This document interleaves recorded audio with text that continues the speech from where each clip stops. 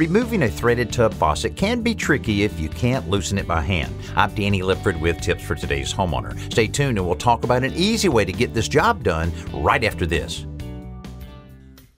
Outdoor concrete projects are quick and easy with Quikrete fast-setting concrete in the red bag. Whether you need to set a fence post, mailbox post, or deck footing, or even pour a backyard patio, Quikrete fast-setting concrete in the red bag makes it simple. To set a post, there's no mixing. Just pour the dry mix into the hole and add water. It sets hard in about 20 minutes and you're done. It's that fast and easy. Quikrete fast-setting concrete. Look for it in the red bag.